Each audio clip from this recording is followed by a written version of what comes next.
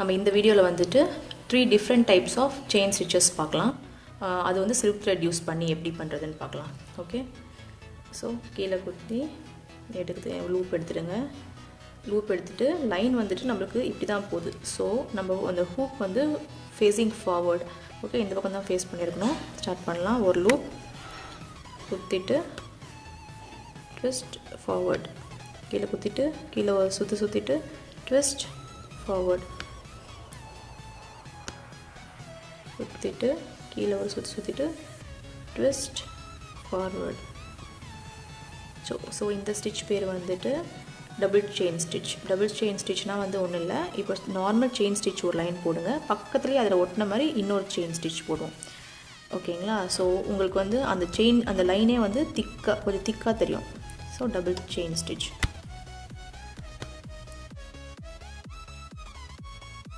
இது வரைக்கும் ப்ராக்டிஸ் பண்ணியிருப்பீங்க டிஃப்ரெண்ட்டாக. அந்த ஃபஸ்ட்டு வந்து நார்மல் த்ரெட்டில் யூஸ் பண்ணியிருப்பீங்க, அப்புறம் சில்க் த்ரெட்லேயும் ப்ராக்டிஸ் பண்ணியிருப்பீங்க. இப்போது சில்க் த்ரெட்டில் சரி த்ரெட்டில் யூஸ் பண்ணியிருப்பீங்க. இப்போது சில்க் த்ரெட்டில் யூஸ் பண்ண போகிறீங்க. சில்க் த்ரெட்டில் வந்துட்டு நீங்கள் ப்ராக்டிஸ் பண்ணும்போது நூல் கட் ஆகும். நான் ஆல்ரெடி சொல்லியிருக்கேன், அதெல்லாம் நடக்கும் தான். ஸோ வந்து நிதானமாக ப்ராக்டிஸ் பண்ணுங்கள்.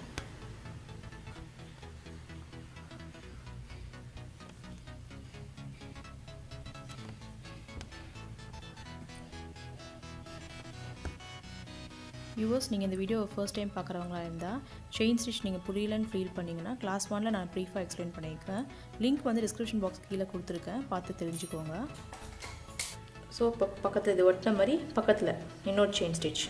ஓகே, இந்த ஸ்டிச் வந்துட்டு நம்ம லீஃப் ஃபில்லிங் ஸ்டிச் கூட சொல்லுவோம். ஏன்னா வந்து ஒரு பெட்டல் போடுறோன்னா ஒரு ஃப்ளவர் வரைஞ்சி அதில் பெட்டல் போடுறோன்னா உள்ளே அந்த ஸ்பேஸில் வந்து ஃபில் பண்ணுறதுக்கு யூஸ் ஆகும்.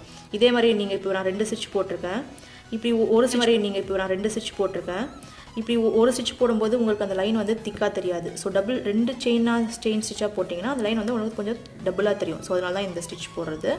ஸோ இதே வந்து நீங்கள் 2-3 பக்கத்தில் போட்டிங்கன்னா இன்னும் கொஞ்சம் அந்த ஃபில் பண்ணுற மாதிரி, அந்த ஸ்பேஸை ஃபில் பண்ணுற மாதிரி இருக்கும். இது ரொம்ப வந்து உங்களுக்கு யூஸ் ஆகும் இந்த ஸ்டிச். ஸோ அதே பாயிண்டில் குத்தி அதே செயின் லெவலில் ஆல்ரெடி போட்டுருக்கீங்க இல்லையா, அதே செயினில் அதே பாயிண்டில் குத்தி அதே டிஸ்டன்ஸில் ஒரே மாதிரி செயின் போடுங்க. ஸோ இது ஒரு stitch, double chain stitch.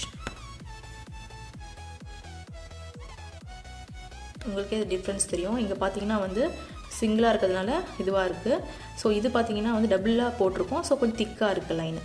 So உங்களுக்கு ஏதாவது கலர் வந்து உங்களுக்கு நல்லா எம்போஸ் பண்ணி காட்டும்.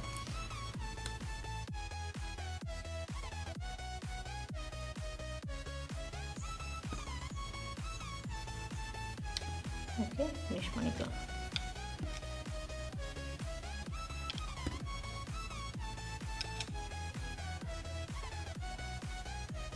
இந்த ஸ்டிச் பேர் தான் வந்து டபுள் செயின் ஸ்டிச்.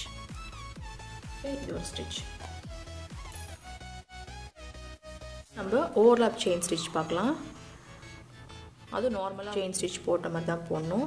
ஓகே, ஒரு லூப் எடுத்துக்கோங்க, கீழே சுற்றிட்டு ட்விஸ்ட்.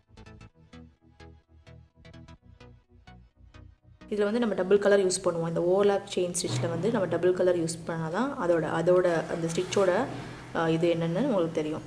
ஸோ பார்க்குறதுக்கு அழகாக இருக்கும். இது என்னென்னா வியூவர்ஸ், நம்ம போடும்போது நூல் கட் ஆகும், ஸ்ப்ளிட் ஆகும். ஸோ கொஞ்சம் கட் ஆச்சுனாலும் நீங்கள் ஃபீல் பண்ணாமல் போடுங்க. எதுக்குன்னா இது எல்லாருக்கும் நடக்கிற காமன் மிஸ்டேக். ப்ராக்டிஸ் பண்ணால் எல்லாமே சரியாயிடும். ஓகேங்களா? ஸோ சில பிராண்டோட நூலோட பிராண்டு நல்லா இருக்காது. ஸோ அதனால் வந்து அது இழப்பிரியும், கட் ஆகும். ஸோ நீங்கள் டபுள் பெல் பிராண்ட் நல்லா இருக்குது, நீங்கள் அதை யூஸ் பண்ணி பாருங்கள்.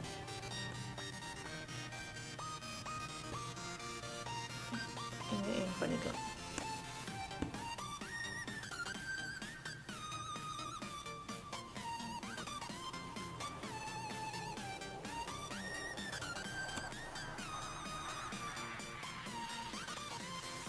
ஸோ கீழே குத்திக்கோங்க. குத்திட்டு ஒரு லூப் எடுத்துக்கோங்க. நெக்ஸ்ட் இதுலேருந்து குத்த வேண்டியது இந்த செயின் இருக்குல்லையே, அந்த செயின் சென்டரில். ஓகே, இப்போ செகண்ட் செயின் போல் சென்டரில். இப்போ தேர்டு செயினோட சென்டரில். ஸோ 4வதுல வந்து குத்தி ஸ்டிச். ஸோ அந்த செயினுக்கு நடுவில் அந்த கேப் இருக்கு இல்லையா, அதில் விட்டு எடுக்கணும். நீங்கள் இப்போ பாருங்கள் ஒரே கலர் போட்டிங்கன்னா உங்களுக்கு தெரியாது இல்லையா? ஸோ அதனால் டபுள் கலர் யூஸ் பண்ணால் தான் இதோட அழகு என்னன்னு தெரியும் உங்களுக்கு.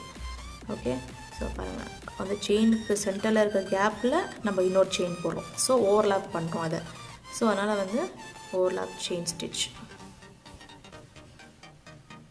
ஸோ டிஃப்ரெண்ட் கலர்ஸ் யூஸ் பண்ணி இந்த ஸ்டிச்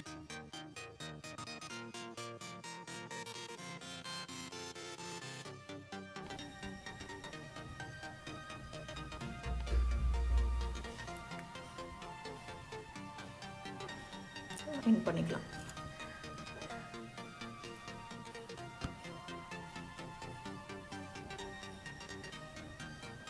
ஓகே,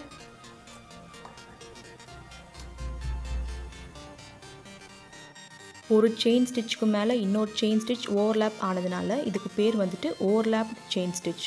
தேங்க்யூ வியூவர்ஸ். என்னோடய வீடியோஸ் பிடிச்சிருந்தா சப்ஸ்கிரைப் பண்ணுங்கள், லைக் பண்ணுங்கள், கமெண்ட் பண்ணுங்கள், ஷேர் பண்ணுங்கள்.